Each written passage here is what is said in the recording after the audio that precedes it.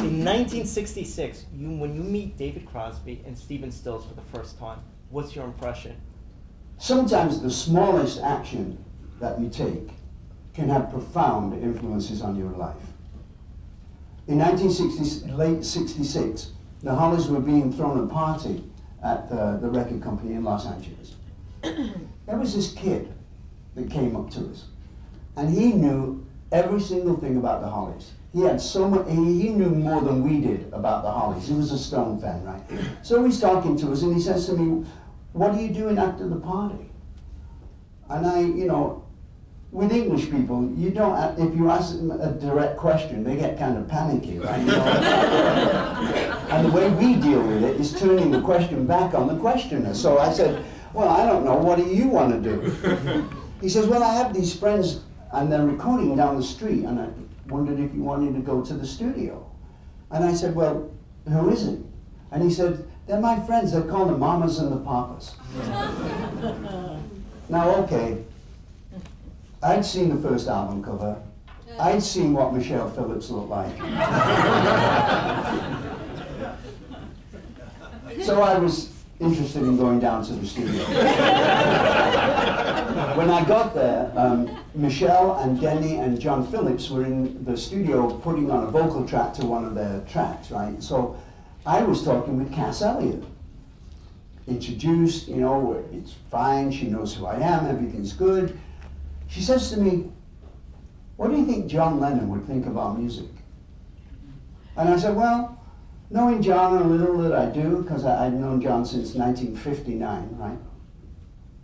I said he would probably put you down. He'd probably keep you at arm's length until he felt comfortable enough to let you into his circle, which is the way that most people are in the north of England." I look up at Cass and she's crying her eyes out. And I'd only met this woman for 10 minutes, and I'm going, holy shit, what did I do? I didn't realize that Cass had an incredible crush on John, and the last thing that she wanted to hear was that he may put her music down, right? So anyway, I undo that incredible faux pas that I'd already created, and she said to me, as I figured out most of you Americans do, she said, "What are you doing after this session?" I said, I don't know. What do you want to do? She said, "Well, I want to introduce you to this friend of mine. His name is David Crosby. I think you'll get on really well." She picks me up at the Knickerbocker Hotel, which is, I think is on Hollywood Boulevard. She drives me up to Laurel Canyon, which is not far from the center of town in LA. It's, what, 10 minutes if the traffic's good. We go upstairs to this room. It has no furniture.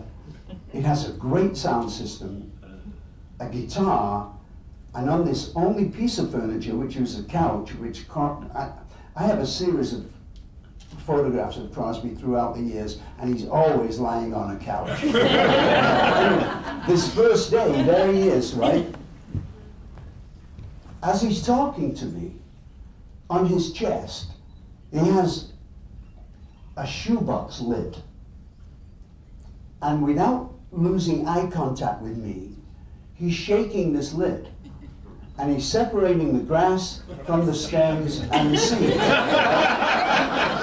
Perfectly. I've never seen anything like it. This was new to me. You know, I'm from England, for God's sake. I didn't know this kind of thing went on. Anyway, that was my introduction to Crosby. And he later said, "You know, I want you to come to this party at my friend Peter Tork's house." And Peter had, who was one of the Monkees, and was a dear friend of everyone's. And he said, "Come on, we're going up to this party." He says, "I want you to meet somebody." We go up to Mulholland, knock on the door, it opens, this incredible cloud of smoke comes out of this place, right? And there's this guy playing piano, and he's banging the shit out of it in a great way. He's like Brazilian and Latin and boogie-woogie and rock and roll, all, and I'm listening to this kid, and Crosby's mumbling to me in my ear, and I'm saying, "Hey David, I'm listening to this kid." He said, "Well, if you'll shut up, that's who I want to introduce you to. His name is Stephen Stills." And that's how, right? So, a year later, I come from London to Los Angeles to be with John. David and Stephen are at dinner. So we have dinner, David looks at Stephen and he goes, play Willie that song. And Stephen and David in two-part harmony sing a song that Stephen had written for the first album called You Don't Have to Cry. It's a brilliant song. They get to the end, I say, wow, that's an incredible song, Stephen. You really wrote an incredible song, that's fabulous. Would you do me a favor, would you sing it one more time? They looked at each other, they kind of shrugged and said, okay, and they did it the second time. They got to the end of it and I said, okay, bear with me here. Sing it one more time. On that third time, I'd learned the words, the melody, I knew what I was going to do. Whatever sound Crosby, Stills and Nash has was born in 30 seconds. That's how long it took us to harmonize that way. So much so, we burst out laughing in the middle of the song because the Springfield and the Byrds and the Hollies were good harmony bands. We knew what we were doing. We'd been making records in harmony for, you know, for years. But this was different. Nobody has any claims on the notes that we sing, but nobody in the world can sound like me and David and Stephen when we join our voices together.